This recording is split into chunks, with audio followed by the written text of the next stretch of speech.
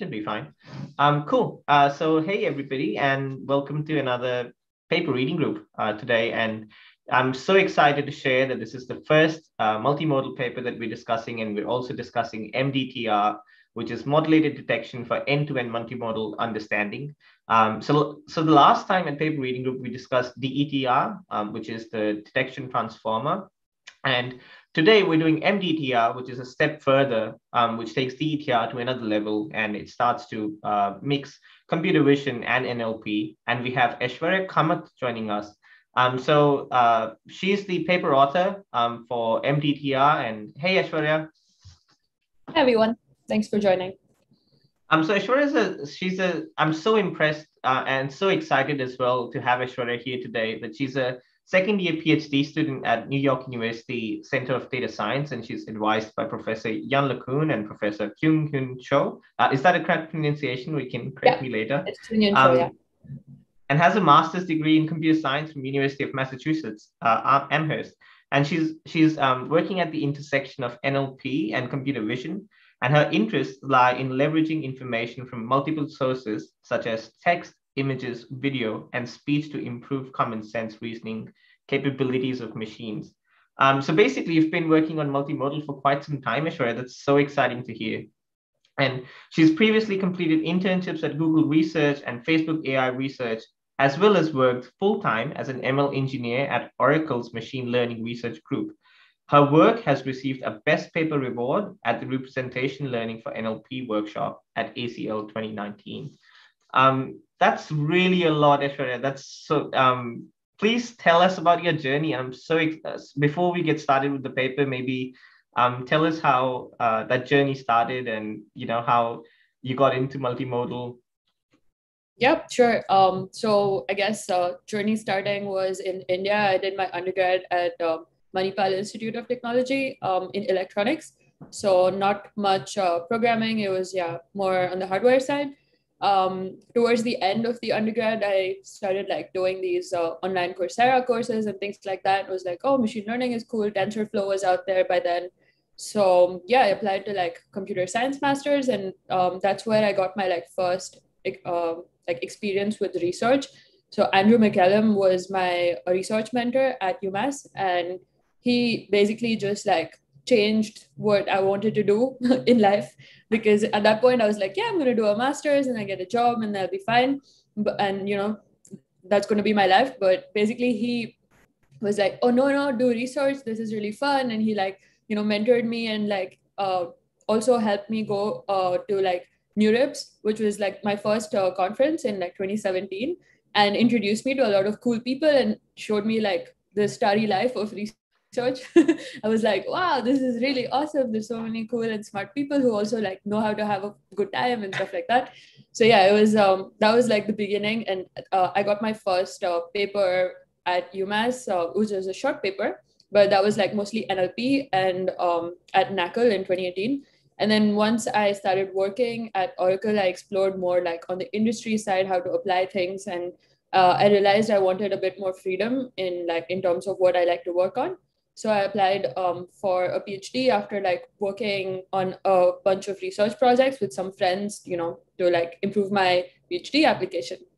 So NYU happened after that, because I had an interview with Yan, and we discussed a bunch of stuff about common sense reasoning and multimodality. And he was super excited about going beyond just image or just text and using self-supervised learning, and also putting it together with multimodality and going along this path. So I started working on this after I joined NYU. So it's my. Oh, that's really exciting. I've always meant to ask, but never got an option to. But how's Yan in real life? He's super chill.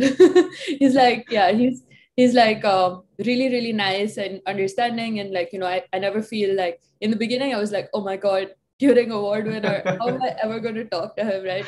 The fear, especially that interview which I had with him, where he told me during the interview, oh, I'm going to be taking a PhD student. Do you want to be a PhD student with me? And I was like, what? Did you just say that?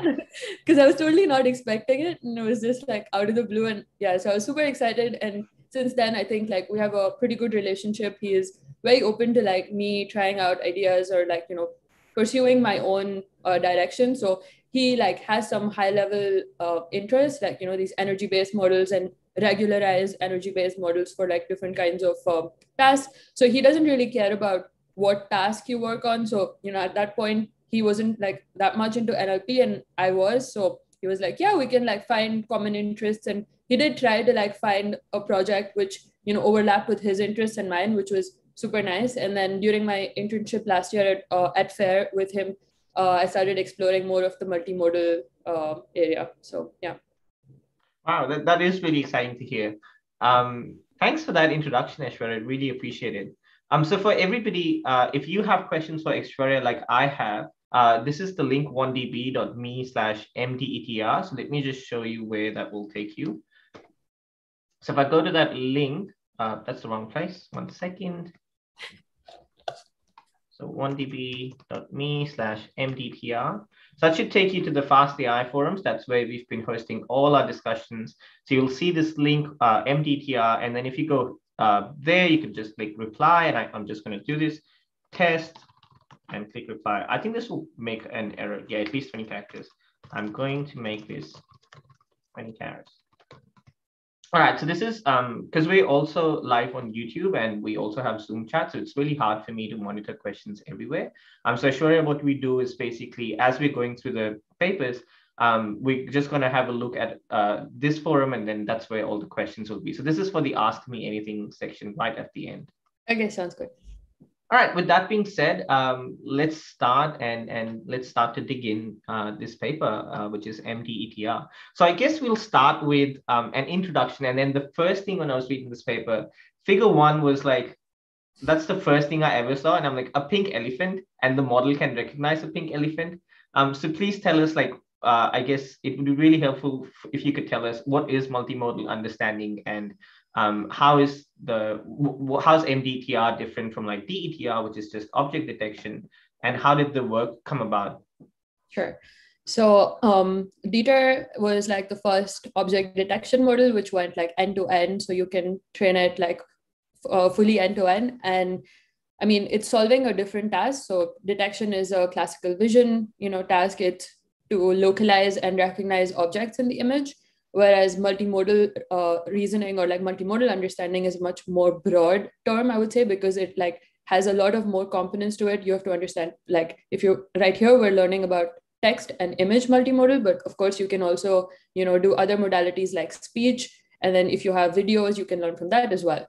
But yeah, so the main idea of our paper was like to extend from what previous work was based on. So most of the previous work for multimodal approaches all did object detection as some sort of pre-processing step. So it's always like a pipeline approach where you first do detection, you find a bunch of objects of interest, and then you have this multimodal reasoning or like understanding phase where you actually align image and text.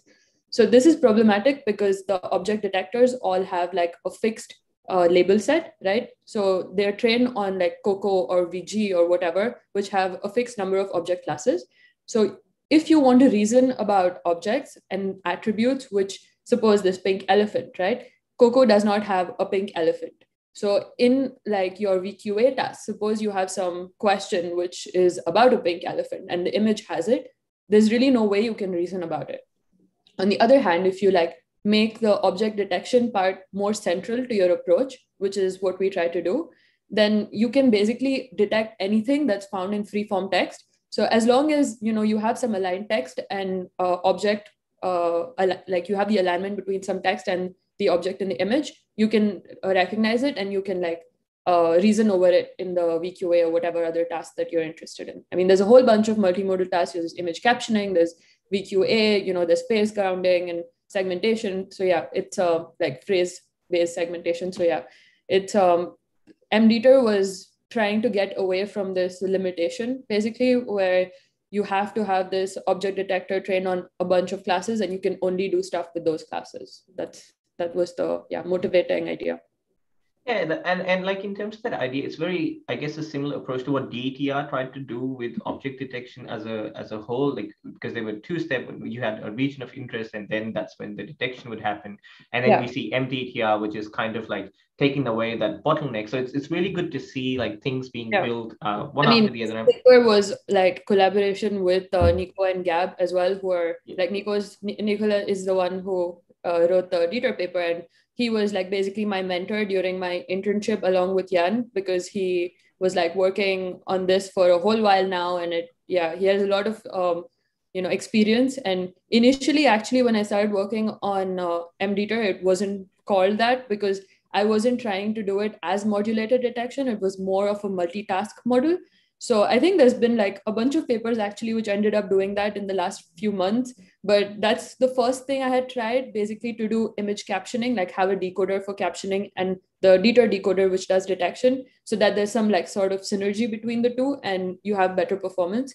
It did okay. Like I would say the results were decent, but it wasn't like clear how to make this help downstream tasks such as VQA. And I guess my main motivation was like learn to make a model where you can apply it to like a whole bunch of tasks, and like which is in a way that's useful to downstream tasks. So that's why we kind of pivoted at some point after the internship. I started looking at referring expressions, and then I was like, oh, wait, what if like, you find stuff which is actually referred to? And that's basically what made the direction shift from just using DETR as a detector and doing detection and captioning to like actually doing modulated detection. Yeah. That's really exciting to hear. And I guess this is another thing, just so you mentioned, I just want to highlight that in the paper as well, like exactly what you said, there's like several downstream tasks, like phrase counting, referring expansion, comprehension, segmentation, and then you've achieved, this paper's achieved state of the art on a lot of popular benchmarks, which is very exciting. And I'm really keen to see like what's coming next after MDTR and like where this will lead to. So I guess we'll leave all of that for the AMA towards the end on what your plans are after MDTR. So I guess from the app, so what we do is we just go through the paper section by section. Okay. So in terms of abstract, I guess this was just about providing the main idea about the paper. And one thing maybe that I do want to highlight is the pre-training of the network on 1.3 text image pairs, which, and that was a data set that was curated at Facebook. Is that correct? Well, we just used existing public data sets. So for our images, we use Coco and VG and Flickr. So there's some overlap between Coco and VG. And then there's like a few extra images which are only in VG. And then there's like, I don't know, not that many images in Flickr. So like 2200, yeah, I'm not sure. I don't remember the exact number, but yeah, so these data sets all existed. And we just went and looked for data sets where you have an explicit alignment between words in the text and the object. So we need this kind of alignment because we use it in our loss functions. Of course, like it's a strong requirement, and like future work or like subsequent work is going to try and like reduce this strong requirement. But yeah, we didn't make any new data sets. It was just about taking it from VG regions. It's actually a very rich source of information because it's extremely noisy. So we did do like quite a lot of like filtering or like noise reduction in the region to box kind of annotations. But yeah, there's a lot of like really good data out there, which is like extremely long tailed and very interesting. For example, one of the images, like I remember there was a tiny glass which had an inscription of a tree on it, and they even like annotate that. Like it's crazy how detailed the annotations are. So it's a very rich source of information, and VG is just like amazing. So we use basically just existing stuff, nothing like made at Facebook basically. Yeah. Right, interesting. Thank you for that background. So I guess then we'll move on towards the introduction. Is there anything else you want to add in abstract, or we good for introduction? I guess about the 1.3 million image text pairs, the main difference from prior work like Oscar and all of these recent papers, they all are trained on conceptual captions, which has a lot more images. It's like 3.3 million images, whereas we use only 200,000 images, which is like an order of magnitude smaller. But we, of course, have like a stronger supervision in terms of like, the actual part of the text that is annotated, whereas they use a lot more data, but it's sort of weaker because it's just image and text. It's not like object level. So yeah, just to make that point, because some of the reviewers were a bit confused about like if it's 1.3 million or 200,000, because we say that interchangeably. And yeah, 200,000 is images, just to be clear. Right, and then the 1.3 million is the image and text pairs, because you could, Exactly. for one Because image, you one could have image has multiple text. yeah, exactly. Correct. That makes sense. All right, so I guess when I was first looking at the paper, what I try and do is I just go through the architecture and just try and understand the paper from an architecture perspective. So we know that MDTR is then, from an introduction perspective, we know that MDTR is trying to mix the text, or basically the text modality, with the image modality. So it's mixing text and vision. And then I guess maybe it will be helpful if we could go through figure 2 from here on, Aishwarya. So did you want to share on what's going on in figure 2 and explain how that works? So on the left, we're going to look at the image going from left to right. So on the left, we have this picture of a cat jumping over a fence, and you have the caption, which is aligned with it, which says, "A cat with white paws jumps over a fence in front of a yellow tree." Now, in our annotations, we have explicit mapping that certain boxes in the image are mapped to certain spans of text. So that's what we show in the absolute right image, and the color coded text. It's just to show you that the box corresponding to cat, for example, the orange one, we know from the ground truth that it is mapped to like a cat, the span of the text. So yeah, so the image is passed through a CNN. Just like in DETR, you'd get a bunch of image features, which is like just linearized. So it's flattened. The empty box is meant to show that it's a flattening. Similarly, from the text, you get Roberta embeddings, apply a linear to make it the same size, and then you have like the sequence of text features. On the image side, there's no positional embedding that's already there. Like Roberta has sequence embeddings already, so we don't add an extra one. But on the image side, we use 2D positional embeddings so that it knows which part of the image these features are from. And then we concatenate these on the sequence dimension. So you basically get this really long sequence of like image features and then text features, right? Yeah, so the part after that is basically just a DETR transformer. So you have a encoder in DETR. Here we call it a cross encoder because it takes in both image and text features. But otherwise, there's like nothing different about it. And then the decoder basically predicts boxes, just as in DETR. The main difference is that the predicted boxes are not mapped to explicit class labels. So there's no more notion of like, 81 or whatever class labels in COCO. Here it's just like, since we know in the ground truth that that orange box is mapped to a cat, we will supervise it to predict the actual, like a soft distribution over the span where it's uniform over all the parts that correspond to that box.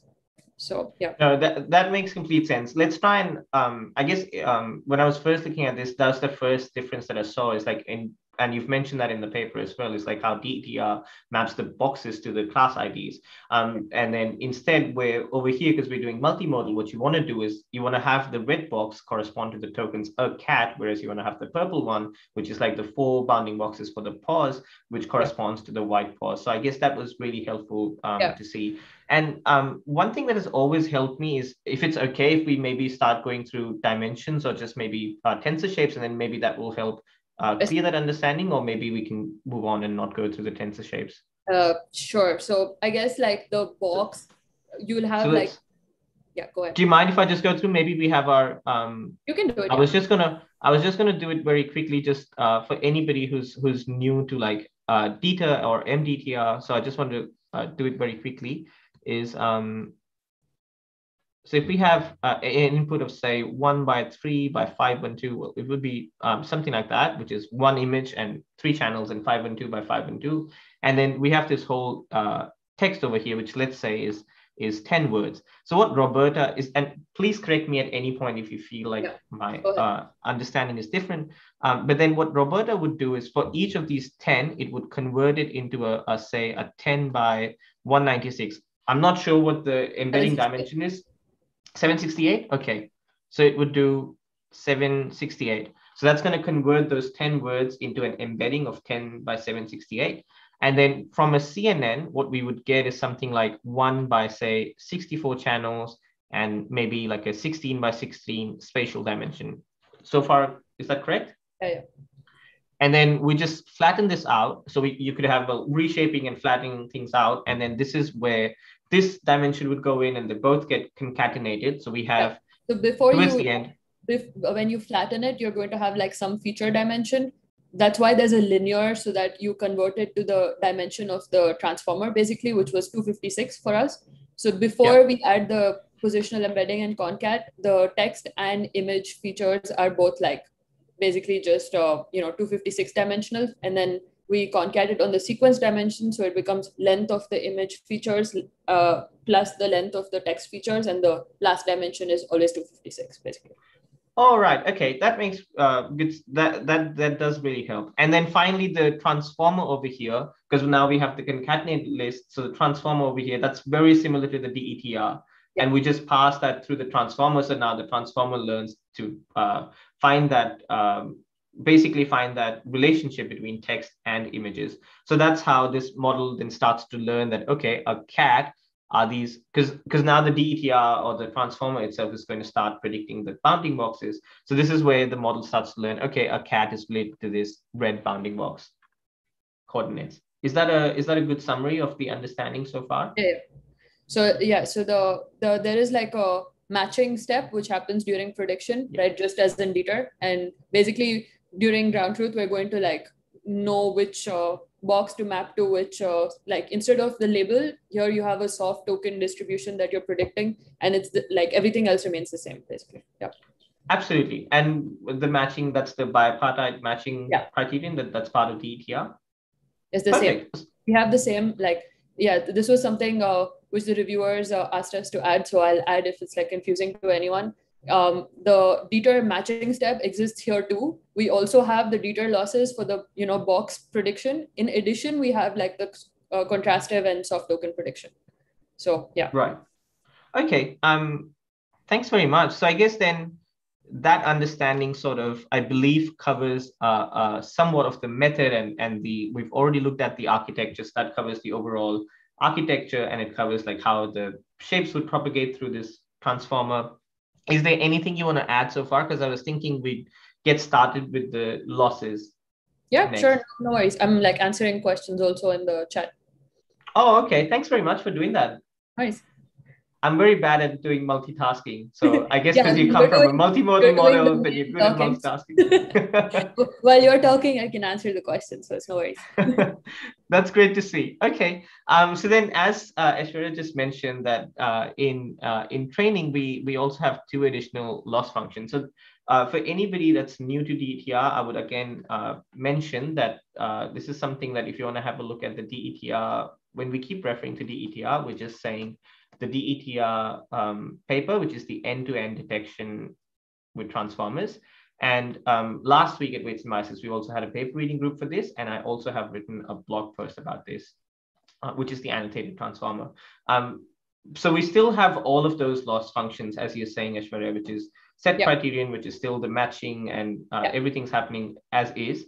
But what you've done is, because this is different from predicting class ID. So instead of like for every bounding box, where in DETR we would predict for this cat, we would just say predict a class ID of cat, for maybe example. 81. Yeah, I'm just putting in numbers. Right. Yeah. So we would have the class ID say 81 for the cat, or we would have a class ID of say 29, which is just how DETR would do it, and it would try and match these bounding boxes to those IDs. Here, what we want to do is 29 needs to be matched to these 3 tokens. Is that correct? Okay. And then 81 needs to be matched to these 2 tokens. So I'm and saying I'd like tokens. Mention that it's also like it's a many-to-many mapping, right? Because you can have many, like in white pause, for example, there are 4 boxes that are mapped to the same text. And it can also be possible that you have 2 boxes which are referred to by the same like co-referent text, for example. Like in Flickr, for example, they have like some sentences like a couple. So a couple can be shown with like the full box, and then, they again refer to the individual people. So they also have like a reference to the person, it could be like the two different boxes, but the same like text, or you should know that they're talking about the same people in like two references of the text because of the box. Yeah. So I was just saying that it can have many boxes for one text and many texts for one box, like both ways. Yeah, I guess that's a really, really good point. Thanks for sharing that. So I guess even in this image, if this wasn't a cat, if this was, say, something like many cats with white paws are jumping over a fence, so then this very image could have multiple cats in there. So Exactly. for two, like for the word cats, for one word, you still have many objects in the image. So the important part here would be like, if there is a sentence which has two women, right? Like there's an example later in the paper where we show like a woman wearing a watch, whereas there's another woman who has like white hair. So if there was no qualifier, the box for women should have like mapped to all, like there's nothing which is distinguishing them, right? So it should be all women basically. But if you say women who has white hair, you know that there's something qualifying it, so it like distinguishes the two. So yeah, that's important in like how we also construct the data later, and it will come up for the pre-training data. So just mentioning it now. Thanks very much, Aishwarya. That's really, really helpful. So I guess then with that understanding, I guess we're okay to start having a look at the losses. So again, just to repeat, what we want to do is we want to have the bounding boxes be assigned to some tokens of the text. So the two loss functions that we have, as Aishwarya mentioned, that have been added to DETR and MDETR adds them, is the soft token prediction and the contrastive alignment. So Aishwarya, maybe did you want to share some things about, or just provide an introduction to soft token prediction to start with? Do you want me to like share my screen and like show a slide, because it might be easier to explain with that? Yeah, please. You should be able to share your screen now. Okay, 1 second. Let me find the window. Sorry, 1 second. That's okay. Meanwhile, I'll just have a look at any questions that we might have. Yeah.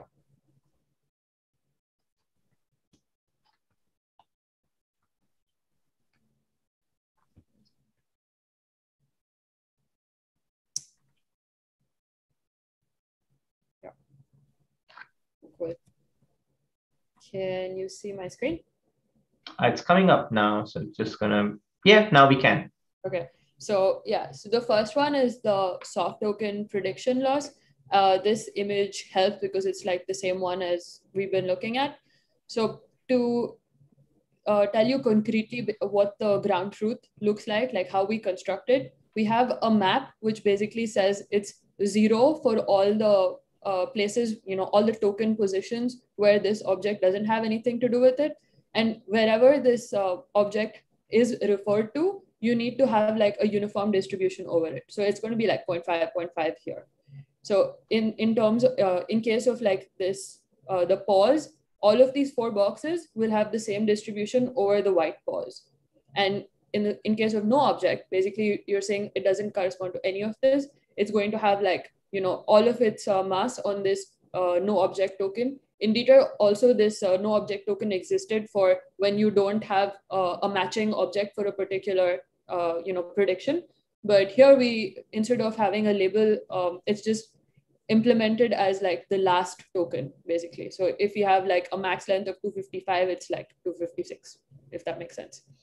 And so yeah, what I was saying earlier is like, suppose this cat is referred to again, and if the sentence was a cat with white paws jumps over a fence, and the cat is like really cute or something like that, if that cat is referred to again, it would have like 0.25, 0.25, and the 0.25, 0.25 again for the other place that the cat is referred. So I'm just trying to point out that the span that you're aligning to doesn't have to be contiguous. It's anywhere in the sentence, wherever that object is referred to, you're going to have a uniform distribution over all of the token positions. So I hope that's clear. If you have any questions, you can ask. And then this is the soft token prediction. And then the other one is the contrastive alignment. So here, the idea is we need to figure out which objects and which parts of the text should have representations that are closer together. So in the first case, in the soft token alignment, in the soft token prediction, you're only getting like positional information, but there's nothing that's really being done about the actual embeddings of the objects and the actual embeddings of the text, right? Because the prediction is just like, okay, I'm going to give you a span over the positions of the text. But what about like the actual representations of the image and text, of the objects and text? So that we fix by using this contrastive alignment. So if you're not familiar with it, it's a very standard thing now in like self-supervised learning. It's called an info NCE loss. NCE stands for noise contrastive estimation. The equation we can look at again in the paper, but at a very high level, what you want is things that are referred to in text and in the image, which correspond to each other. For example, this red box around this blue ball, and the text is ball or yellow. So the first token, T1, basically, which corresponds to this word ball, should have like a 1 for the box, which is red, as well as this other ball, right? Because you have like the word ball, you know that these are both balls. So if you have 4 objects, both of these have to be positive, whereas the rest have to be like negative. So essentially what you're doing here is taking the embedding for the object ball, which both of these are, and trying to make them as close as possible to the embedding for the word ball. So yeah, that's the idea. And this is a symmetric loss. So this is what I showed you from token to objects, but the same way you can go from objects to tokens. So for the box, for the red box, it basically is this ball, right? The first word. And yeah, so like you can basically look at all of the other X's I have and figure out how to make them. And this is used in the contrastive alignment loss. After making this matrix, we can go back to the equations. Maybe I can talk about it. No, I think that was really, really helpful. That's one of the best. The equation is a bit like daunting, but if you just like break it down, it's like, what do you want to do is just like make the embeddings of things that should be similar close together, and whatever should not be, like a ball and a cylinder should not be, the embeddings for that should not be similar. So you like push them apart. So yeah. Absolutely. So maybe let's just go into some details now that we have a really good understanding of those concepts. So maybe I will try and summarize, and then maybe Aishwarya, you could correct me if I'm wrong somewhere. So again, for soft token prediction, as you said, what we want to do is we want to try and match a cat to these 2 tokens. So if we have, say, in soft token prediction, let's say we have the cat object, and then I've got, so this I'm referring to as the object, and let's say I've got words 1, 2, 3, 4. So the words 1 and 2 are the one that need to be assigned to this object. So what we're trying to do is, for this object, then there's this loss because these are ones, which is every word or every token that's corresponding to the object that's valued at 1, which is the mask, as you mentioned, or the ground truth. For the soft token prediction, it's normalized by the length of the span. So basically this will be 0.5. Oh, sorry. That's a good point. Sorry. Yes. So that will be 0.5, 0.5, and then everything's going to be 0. So as many tokens as we have, you would divide it uniformly over those tokens. So if this was something like, if I'm referring to the object, say, tree, then, and I've got 3 tokens that refer to the word 3 in my sentence this time, then this would be 0.33 and 0.33 and then 0. And then what we're trying to do is then this matrix would become kind of the ground truth for this. And then could we just use BCE or binary cross entropy on top? It's a soft cross entropy, basically. Soft cross entropy. Yeah. Exactly. So then we could use something like a soft cross entropy to then make the model match. So in this loss, I guess the model is still learning some information about, because it knows where the tree is, it has some information about the bounding box. It is learning to associate somewhat where the tree is in the image to then those 3 tokens, like 1, 2, 3 tokens that we have with that are corresponding to the tree. Is that is that correct so far? This is mostly like a non-parametric alignment, because the actual embeddings of the objects and text, there's nothing like forcing them to be similar through this loss. It's just learning about positional information, which is why we need another loss, which is the contrastive. Yeah. Okay. So then, just as you said, so contrastive alignment then is slightly different, and it's a bit more powerful in the sense that now this is what is going to match the tree to the object. So because if I think if I go back to the image, because we're going to, let's just take the example of the cat. So because we're going to pass this cat through the CNN and we're going to get some embedding. Let's just say we're going to get an embedding of 768 for this cat. That just represents that representation of that cat. And similarly, we're going to get some embedding. So when we concatenate, or let's just say it's just some embedding, which is again of say dimension 768, we can reshape, or I'm not exactly sure what the dimensions are that we can not go into the details, but just for a high level, both of these now are represented by vectors. So cat is represented by 768 long vector, and similarly those two words are again this vector.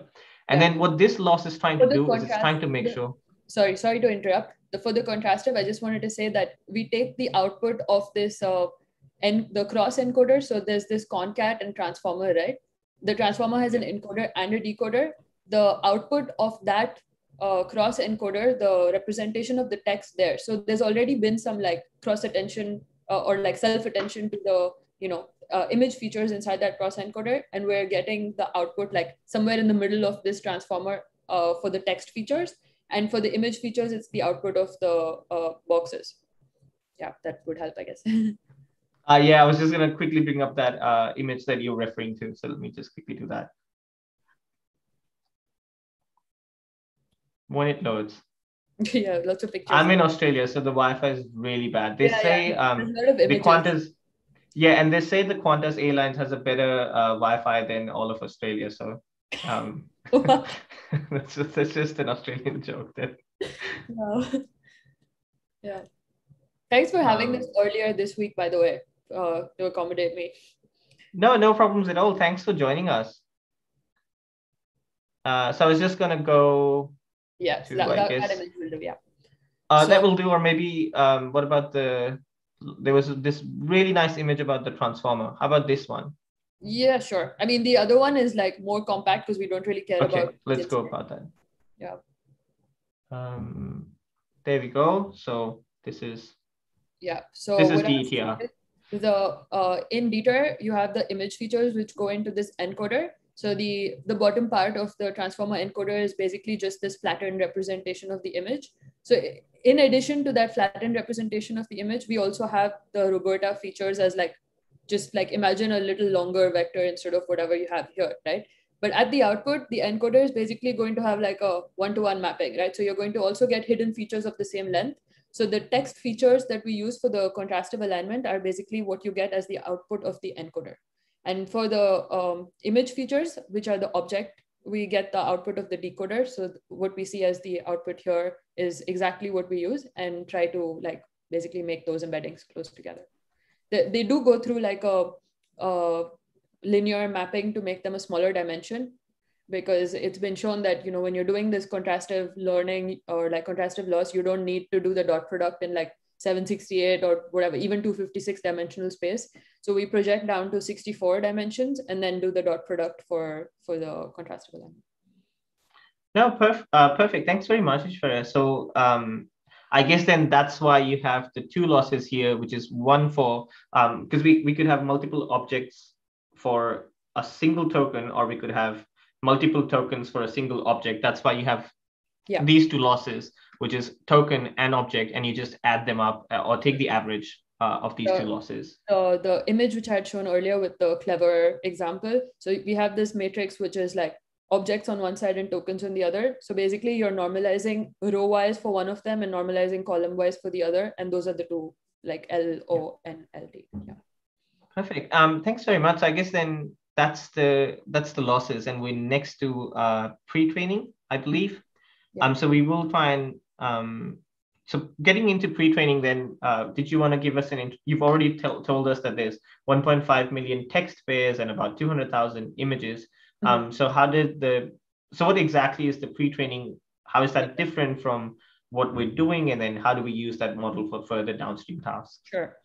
So generally when we have multimodal models, which, have object detection as a pre-processing thing, they usually get the object, and then the pre-training tasks are generally things like masking out part of the text and like predicting the image, or masking out like, some regions and trying to predict them and stuff like that. Or like image text matching is a very popular one as well.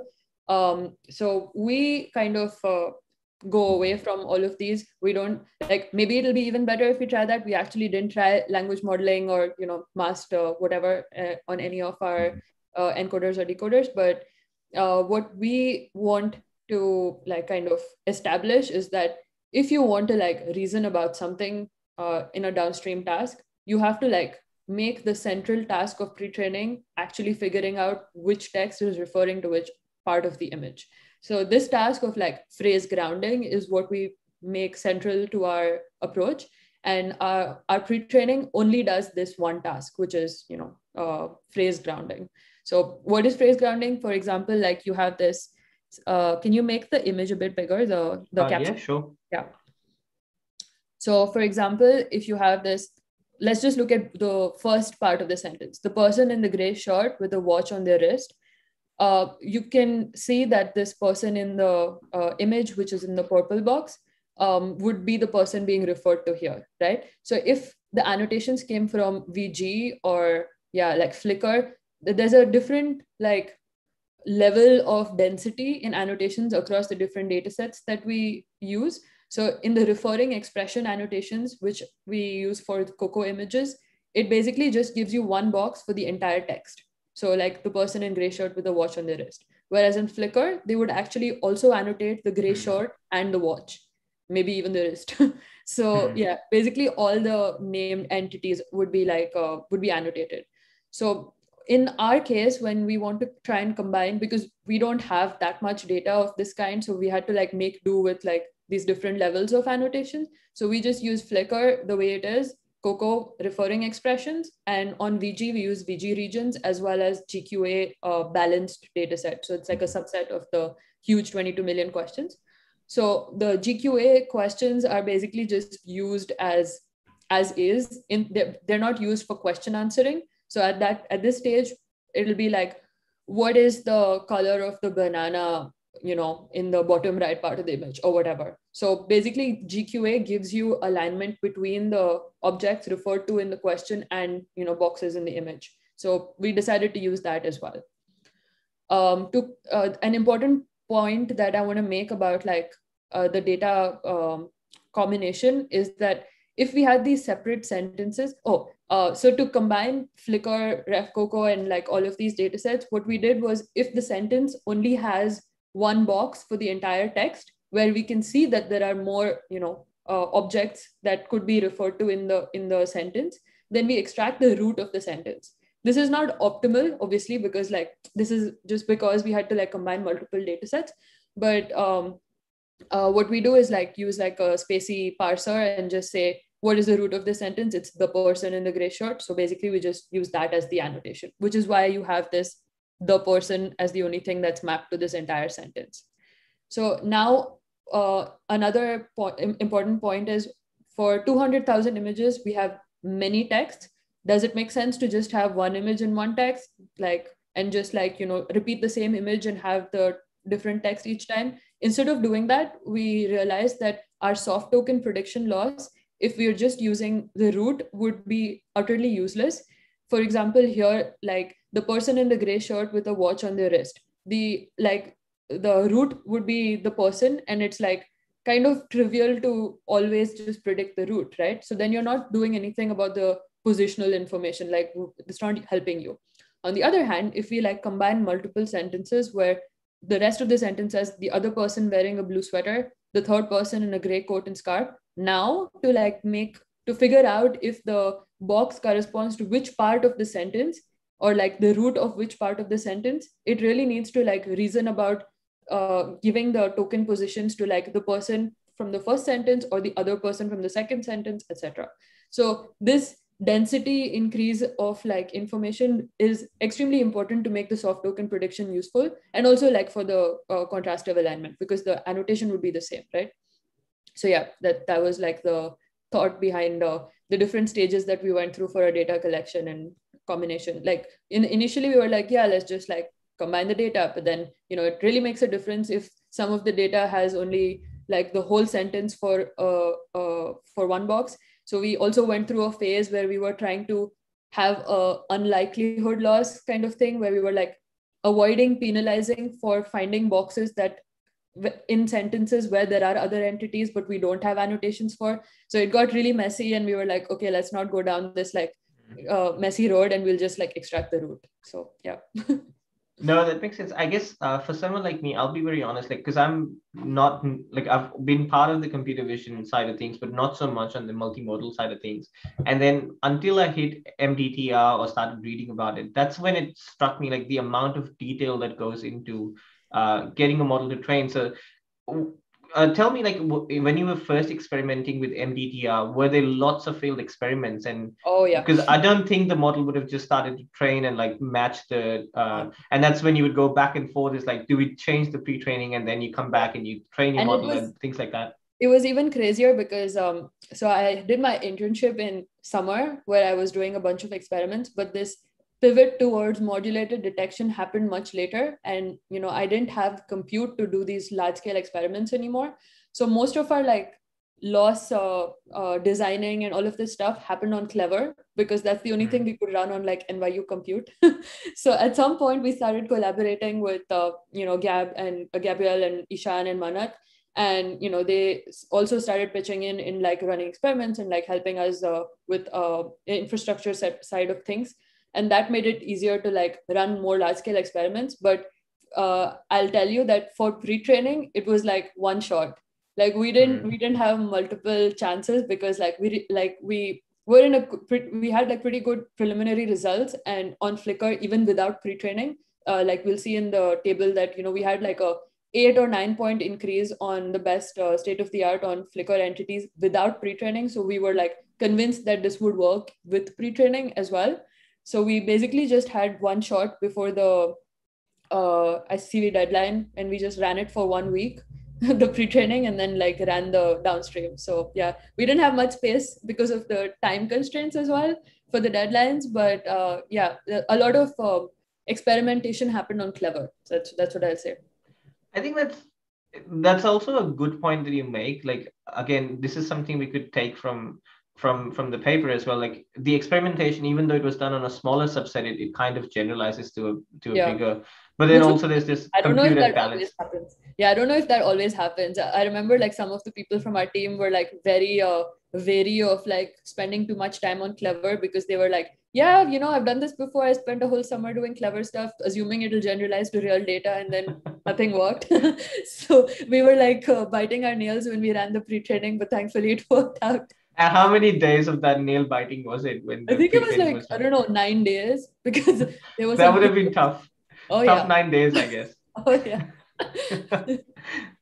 Exciting. That's really, I guess this is really good to see. Like when you read the paper, these are the stories you miss. Like, oh, this is like how much effort, or there's like, because in the real world, when the paper hits us, or when we're reading the paper, we don't really see, oh, the paper was written within a deadline, and they were like these compute resources, or the person was actually living a life and real human being who's writing this paper. So there's like all of these constraints that come into it, and it's really good to see those stories and hear those stories. And of course, like as PhD students, you want like papers, you want to like get to the deadline, because like it feels good when you like submit a paper. So of course, like it would not have been possible like without Nicola's help. Basically we like stayed up and like worked on it like crazy for like the month and a half before the deadline, and it would have been impossible without his help. He's also a really good software engineer, so that like I don't have that much software engineering experience.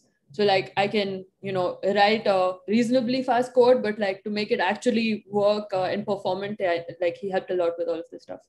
Yeah, and I think that experience from DETR in the past would come in really handy as well when we're doing this. That's really exciting to hear. So I guess in terms of the pre-training, the Roberta model was just straight from Hugging Face. Yeah, it's thanks to Hugging Face. So shout out to them for like making everything so easy to use. It's amazing. That's great. And I guess the last thing that in this section I was really excited to see was the TIM library. So as someone who's been involved in TIM for quite some time, and to see Ross and then that library. So the backbones as well then are customizable. So you could use any backbone that offers Exactly. feature extraction from TIM. Is that correct? Exactly, yeah. And this is very different from all of the other multimodal approaches because they've been using like, the same bottom-up, top-down extractor from like whichever 2017, which was trained once on VG. And basically like there's a Docker which everybody uses to extract images. And nobody ever thought of like improving the detector. I mean, Winville did, of course. They, applied, they used a lot more detection data sets. I don't think they like improved their detector as such. They just like use more data. But I'm just saying that like nobody else has like, I guess, made the effort or like tried to plug in, better and yeah, just better backbones. And there's no reason not to, right? And DETR made that like extremely easy for us because they had like a very smooth pipeline for just like plugging in anything, any pipeline and any backbone. And we're like, yeah, why not efficient B3, B5? Yeah. Yeah, let's keep trying, and then let's Yeah. keep the one that.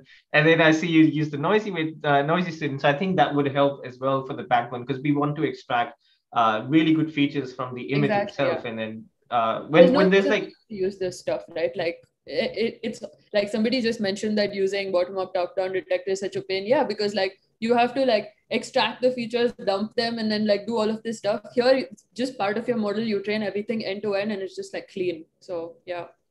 no, that's the benefit of it, and that's what we see. Like if robot is trained on like so many million tokens, then there's no reason not to have the vision backbones be trained on that Yeah, many tokens, exactly. or in terms Why of only noisy do the students. text? Yeah, exactly. That's wonderful to hear. So I guess now we're just down to the last sections. I'm also conscious of time. So maybe we'll go through maybe Aishwarya, you could just quickly go through the downstream tasks. And Sure. if you have some stories you want to share with us about any of the downstream fine tuning. Yeah, so for phrase grounding, basically because our data and our pre-training task was exactly just phrase grounding, we didn't fine tune any further. We just use our pre-trained model after 40 epochs that trained for about a week on 32 GPUs and just evaluated it on the Flickr dataset. So it's the one below sorry, the table is the one below, not the, yeah. This one? So yeah. So there's two protocols. This is a bit weird. We had to report on two different protocols because we actually spent quite a bit of time trying to make sure we're evaluating it in the right way, because there seems to be like two line of work, like the ones in the bottom half of the table don't cite the ones in the top and vice versa for some reason. So the ones in the top are like the image, text, multimodal stuff, and the one on the bottom are more pure vision where they just like condition on the text and try to do detection, but they don't really do anything other than just like detecting the box, right? So merged box protocol just means that if there is one text which refers to multiple boxes, then you have to like merge all the ground truth. Now this is problematic if you think about it, because if you pre-extract faster RCNN boxes and try to like rank them using like whatever how the other people do it, you're not going to have boxes that are merged, because the object detected boxes are supposed to be like separate boxes for each thing in the image. So yeah, that's why like these approaches like only cite among themselves, I guess. On the other hand, any box protocol does not mess with the ground truth. They say like, yeah, you have separate boxes, so if you just count it as a positive or like a correct thing if you have more than 0.5 IOU with any of the boxes. So that's why we call it any box protocol. So just to be clear about like what these two things are. But yeah, on both of these, basically we have like, yeah, we went from 71.3 to 83. And this was like with pre-training, but you can see the one without pre-training before that on Val, because we didn't like test it. It went from 70 to 78. So yeah, there was a huge boost in performance on this task, and we were like super excited. And this is what gave us the confidence to run the large pre-training run and like get results on that. And then the table above is the referring expressions comprehension. Can you go up a bit, please? Yeah, 1 second. There we go.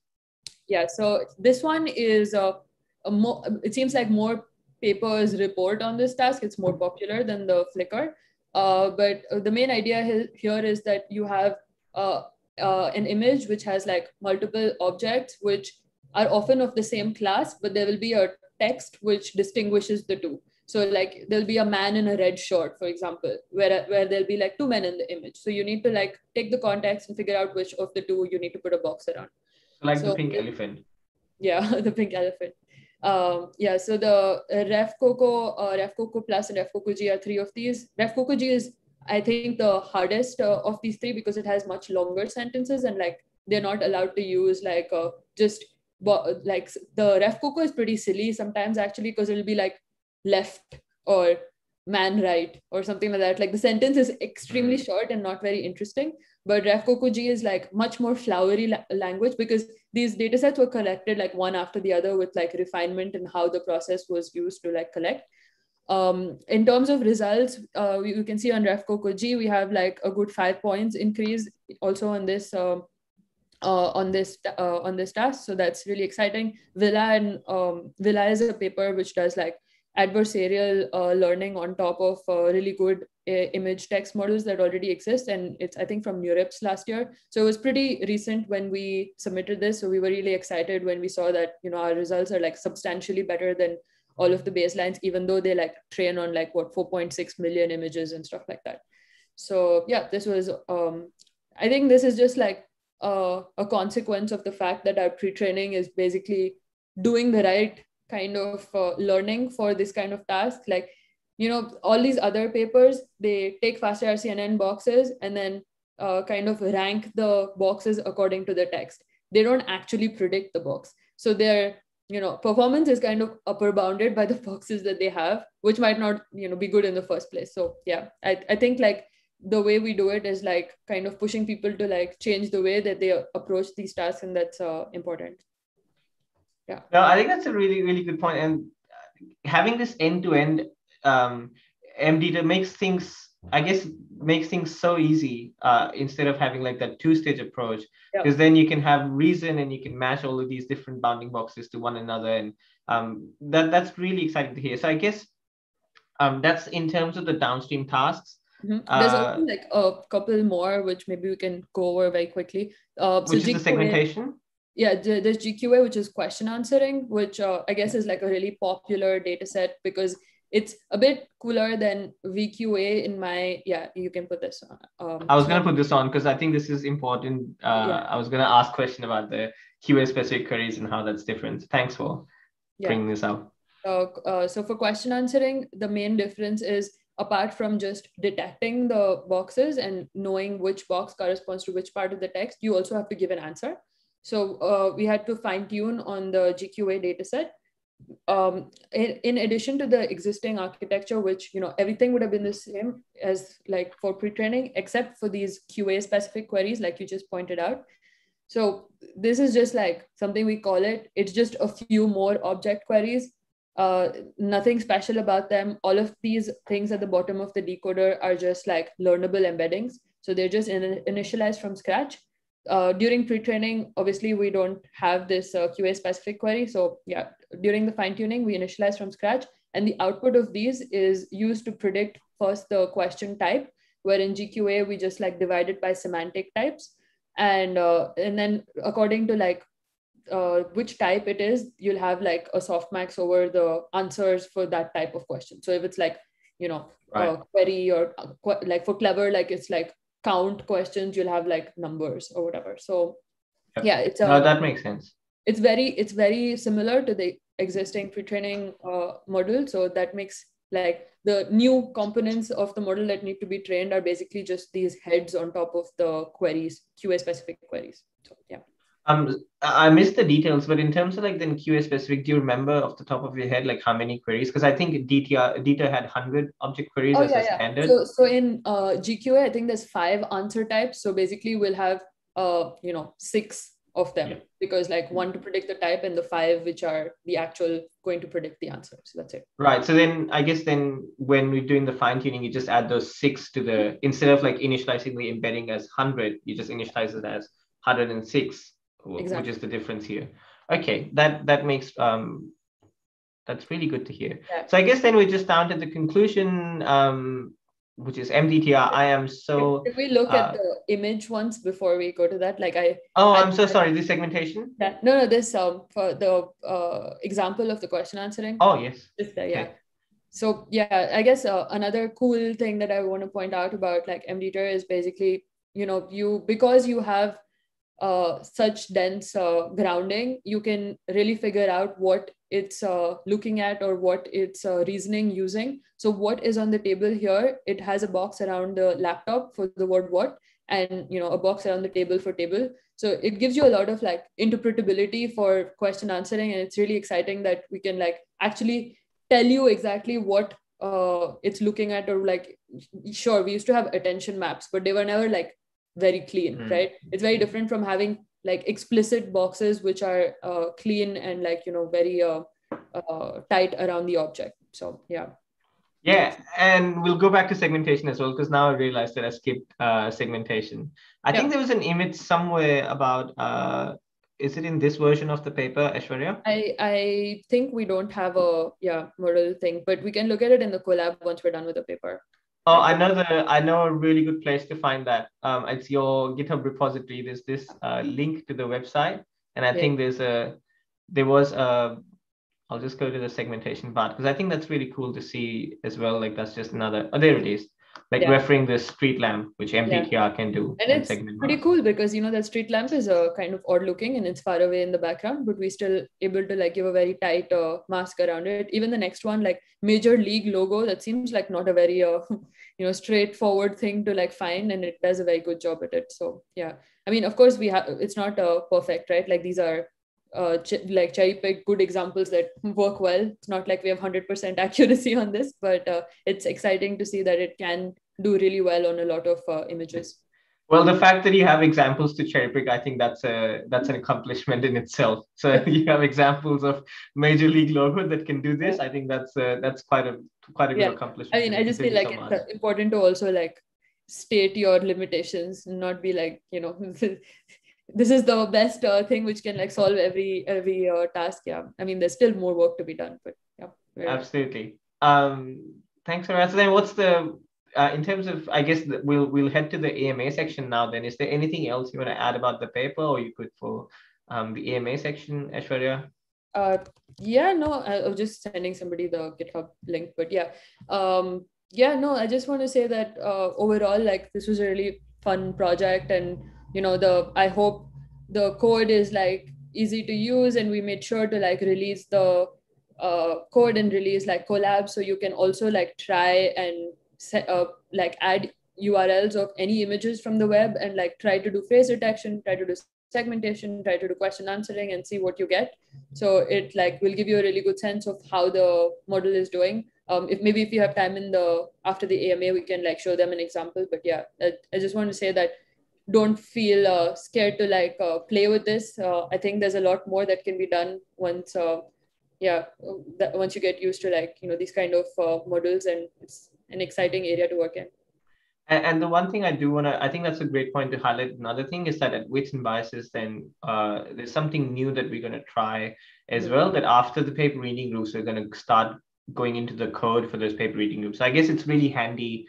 It comes from the idea of like, it's really handy to know what the paper is about, but it's equally handy to then apply that paper. So we're going to try and go into the details of how MDETR is implemented. And we might fail at doing that, but at least we're going to try and get our hands dirty and look at all the loss functions and everything in PyTorch code. So that's something that we will do very soon.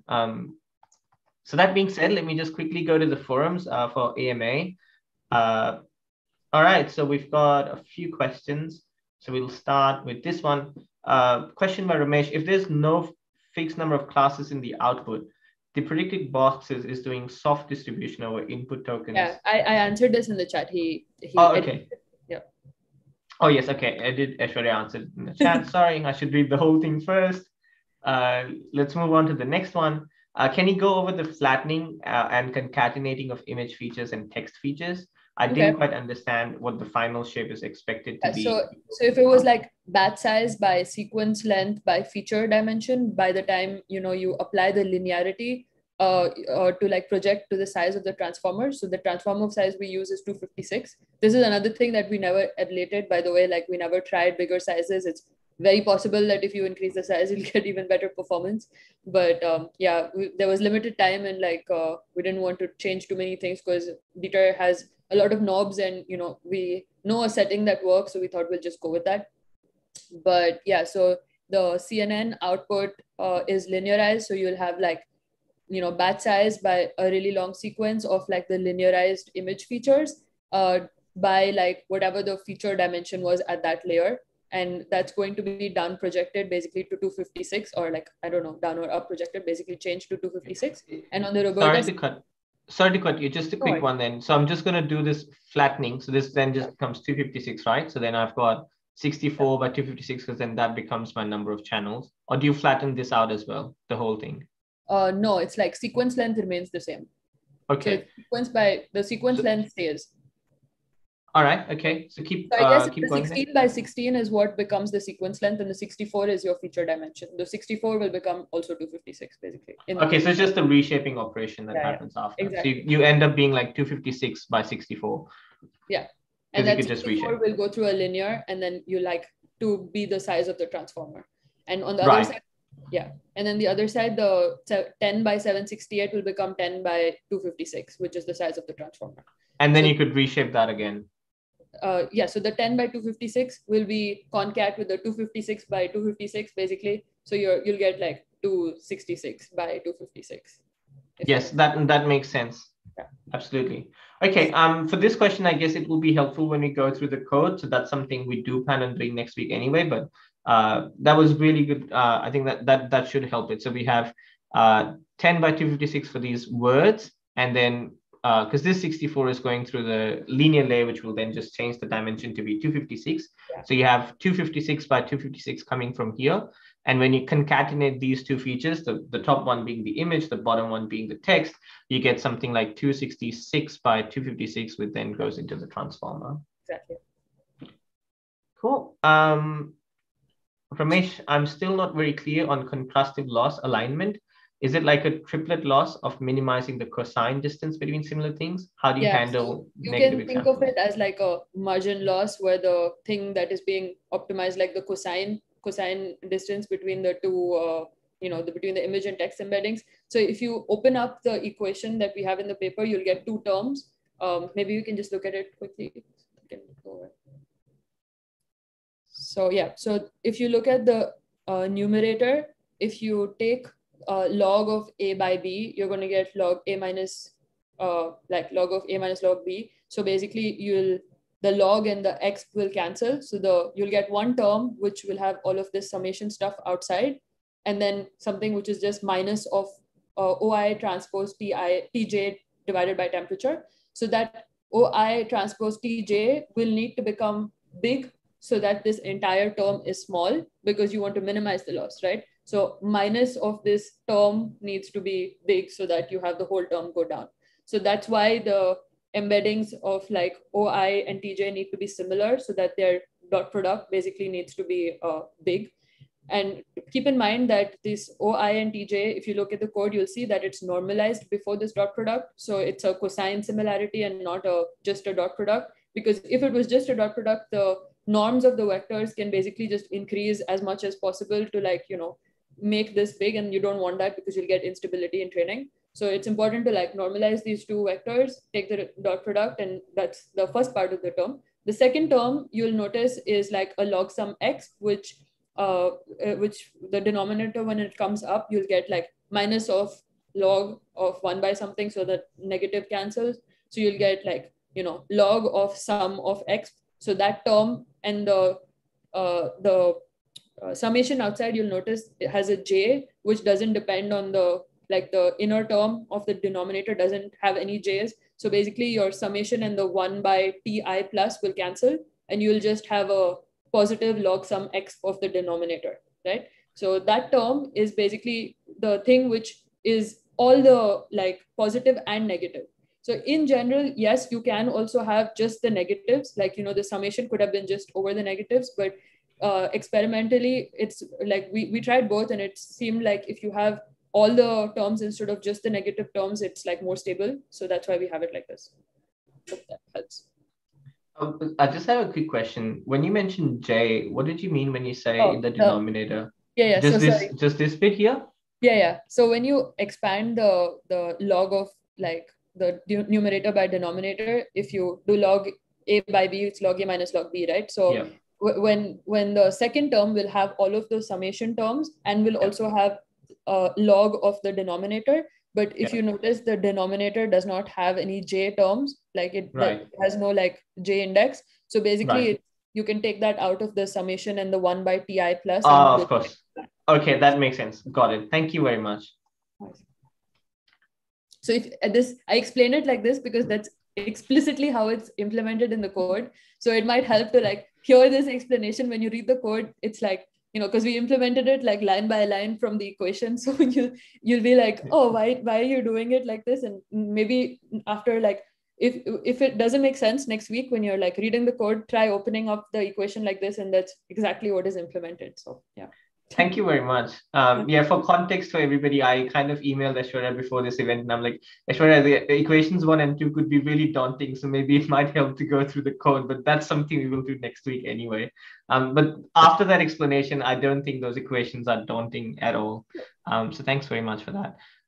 So I guess Ramesh is asking, what downstream tasks can we use MDETR for? Can it be image-only downstream tasks, or does it need to be image text in GQA? Does the labels need to be as detailed as the initial pre-training?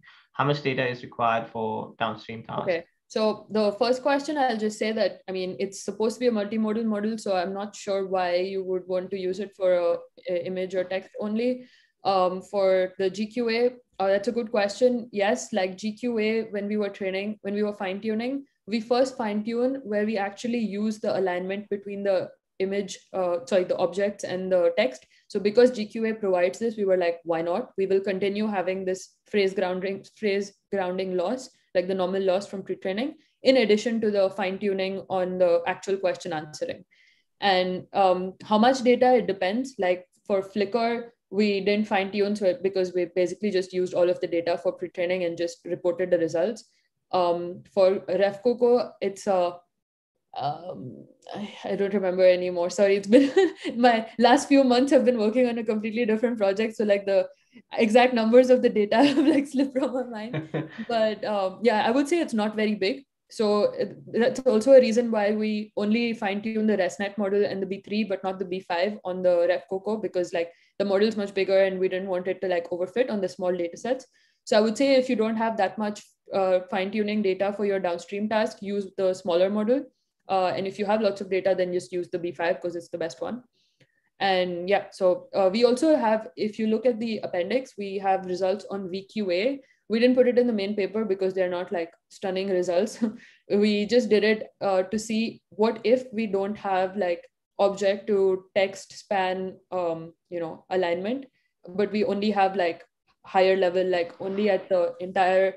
So we pre-train on like phrase grounding and then fine tune only on question answering, basically. So the supervision only comes from the answers.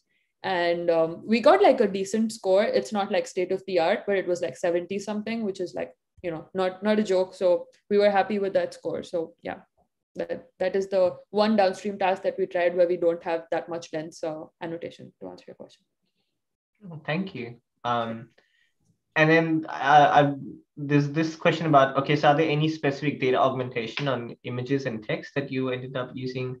Yeah, for fine tuning? Data augmentation, the only thing you need to be careful about when you're using image text is like flips, because if you flip the image, you need to also flip the left, right, and things like that, which was something that I didn't do in the beginning, and it like kind of bit me when I was doing my very early experiments. So that's something to be careful about. But other than that, on the image side, we used mostly the same transforms as DETR. So like random crops and things like that, jitters, whatever was in DETR. So yeah, I didn't like change much in that. Thank you. And then the last question is the Roberta frozen, or is that also fine-tuned? It's fine-tuned. Yeah, we train everything. It has a different learning rate. So that was a bit hard because it was a lot of part, like already in DETR, you have like, the encoder and the decoder and the backbone. And now we were adding one more part to the model, which also we had to figure out what learning rate to use it. So at some point we had like So the text encoder has a different learning rate schedule from the rest of the model. Actually, we use a linear warm-up with decay, as is common in NLP for the Roberta model. But for the DETR part, we were using like a different step LR, kind of like constant for till a point and then drop for parts of the model. So yeah, there was a lot of hyperparameter tuning that went into that. In my head, I'm getting excited for getting my hands dirty with all this code. So everything you're saying, I'm like, oh yes, that's another thing I want to look at in code. And when you say something else, I'm like, oh yes, that's another thing I want to look at in code. So I guess that's where we'll stop. Thanks so much, Aishwarya, for finding the time and joining us today. I think it's been a really good experience learning about MDETR and learning about everything that's the wonderful things that the paper can do and the wonderful experiments that you run and that you ran. And it's really good to see all those stories that are behind the scenes of the paper, and it's really helpful at least. So I guess thanks for finding the time and joining us on your evening. Of course. And we'll let you go now. And thanks, Aishwarya. So everybody, we will thank you. And everybody for Weights and Biases context, and what we're going to start from here on is we're going to start also digging into a beginner-friendly papers. So we're going to start with ResNets or dense nets and similar papers. So the details will be out very soon. But we're also going to look into there's really a strong plan to start looking into the code for MDETR and run every experiment or whatever we've learned today. We're going to run all those experiments and we're going to see how that thing looks like in code. And then we're going to try and match the equation to the code implementation. And we're going to try and match what the good things that Aishwarya has explained to us today, and then try and match that to the code implementations and see if we can fine tune to our own data sets. So those are the plans next. Aishwarya, before you go, actually, I just had last question. I'm really sorry, but you did mention you have you're working on other projects. So what's next for MDETR? So what's is that something you could share with us? Yeah, sure. So yeah, we're like, I haven't had much time to work on this during the summer because I've been at Google for the summer, and I'm working on like vision language navigation, not really using MDETR, so like other kind of approach. But now that the semester is starting again, I'll be going back to working on some follow-ups, and it's mostly in like trying to make MDETR be more versatile in terms of what tasks you can approach, like more generation-based tasks like captioning and things like that, and which will also help us like kind of use more data, because I still feel bad that Oscar and all of these approaches use so much more data. So like we need to figure out how to like make MDETR also scale up like that. And yeah, that's the next plan. Excellent. Thanks, Aishwarya. Thank you. Have a nice evening. And you.